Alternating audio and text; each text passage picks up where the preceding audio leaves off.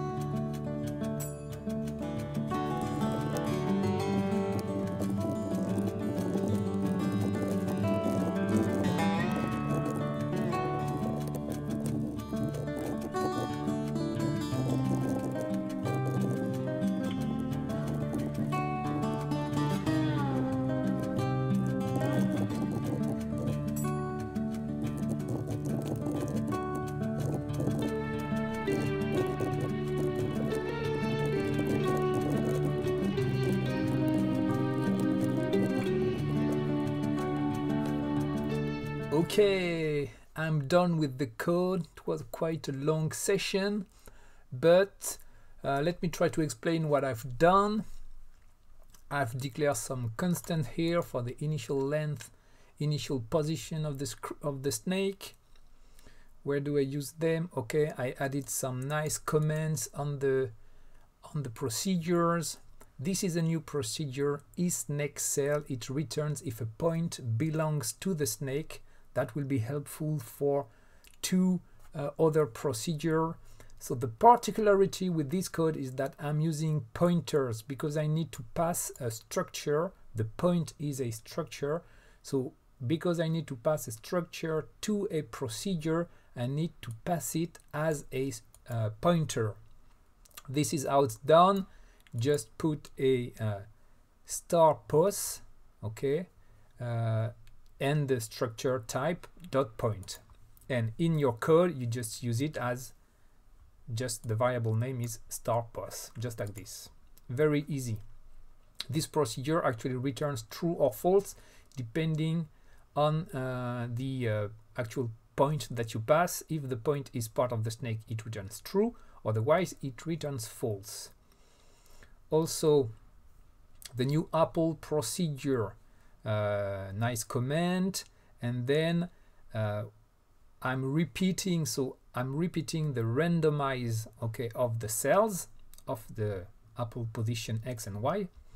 I get a random position until this actual position is not on the snake, and I'm doing that by calling the isNakeCell Apple pos equals false.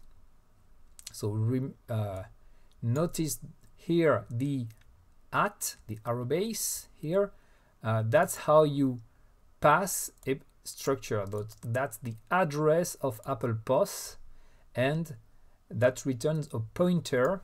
That's what you need in the procedure, in the isNakeCell procedure. You need a pointer, so you need to get the address of the Apple pos point.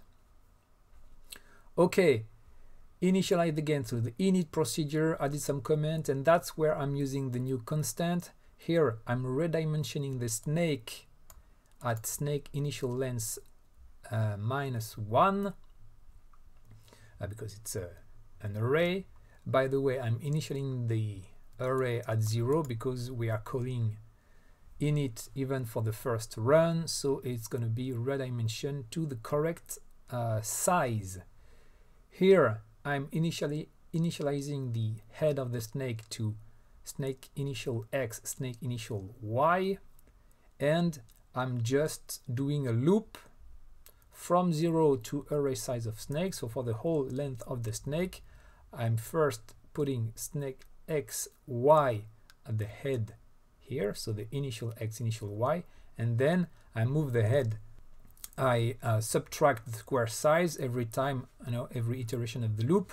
So the snake is going to be initialized from the middle to the left for the number of cells. And yes, you have noticed snake initial lengths are start at 10, sorry, yes, why not? It's a little bit big, 8. Okay, so you just have to change the snake length here, and it will change the initial snake length. Also for the position, I'm just starting at the middle, in the center of the screen. What else? So init, no, nothing new here. Draw the background, just a comment. Okay, check if the snake is alive. So I changed the check is alive procedure. Now it's called just is alive. It returns an integer and it takes a position. It takes a pointer to a point as a parameter. The parameter is the point to test, and it returns false if the point is outside of the screen or on the snake. Yes, so the snake will die if its head is outside of the screen or if its head is on itself. And I'm checking that here. So all the X left and right, the Y top and bottom, and also the isNakeCell of position here. and procedure return. So in that case, I'm returning false, meaning it's not alive anymore, it's dead. Otherwise, I return true. Main function, I just added some comments here and there, create the window, etc., etc., etc. I did a little bit of cleanup here, not really. See here, yes, here. So I'm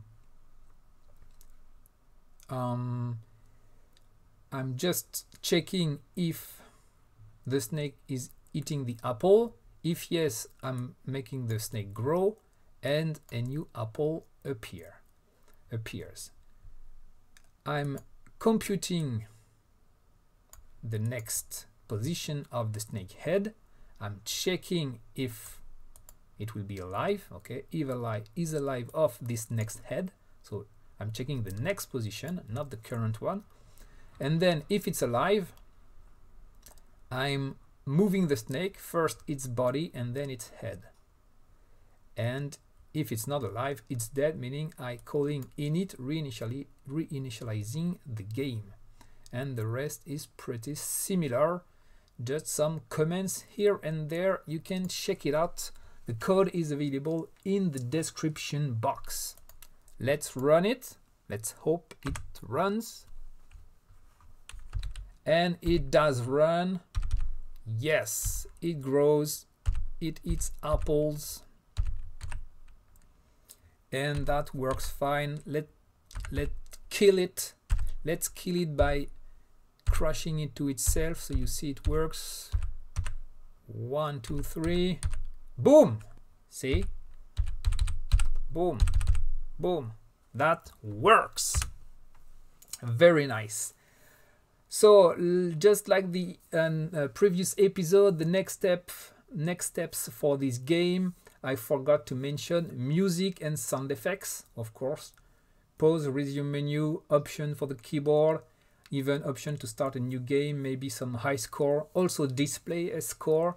Every time you eat an apple, you do +1 for the score, maybe, and you can keep the high score in a list somewhere accessible from the main menu.